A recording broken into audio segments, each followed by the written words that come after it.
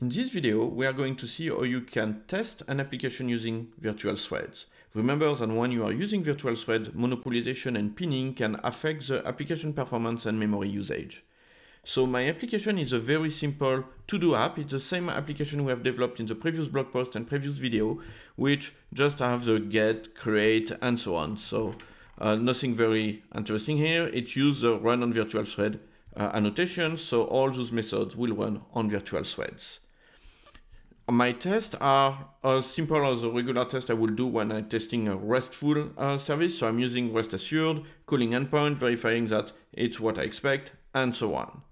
So the first thing you will need to do is go to inside your pom.xml and inside the Surefire plugin configuration to add this parameter here, this system property, which will dump the stack trace if we are pinning a carrier thread.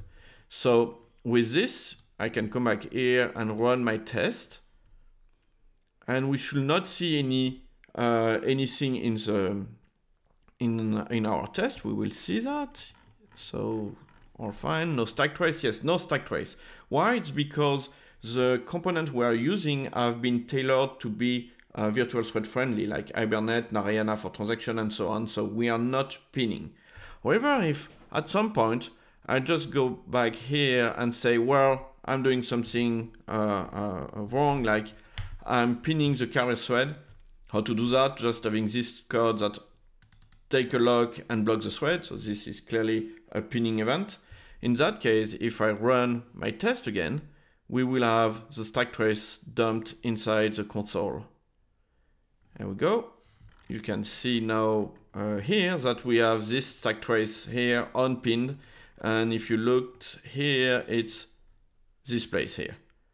All right, that's great, but dumping inside the log is not necessarily what you want. You may want to fail the test if this happens. So you integrate a library and boom, things start failing. You want to be aware that it's not virtual thread friendly.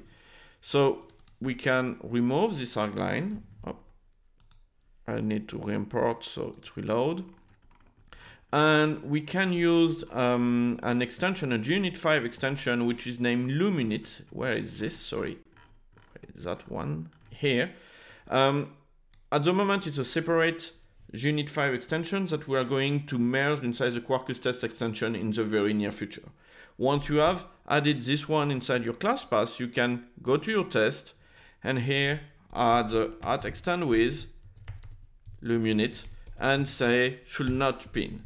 So the extend with will disappear as soon as it's integrated within Quarkus test, and should not pin just indicates that all the methods on this test case should not pin the carrier thread. You can also use this annotation on the method level. So now if I do this, remember I still have my my pinning code. We should see at least one test failing. I think it's oh, maybe more. I can't remember where I put it. No, just one. Okay. So this one is failing, and you can see that there is an assertion error.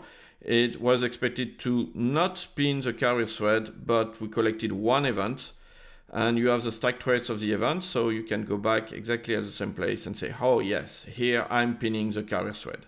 And if I remove that call, where was that one? Here. And we run again, then our test R should be passing again. So you can also use, in my test,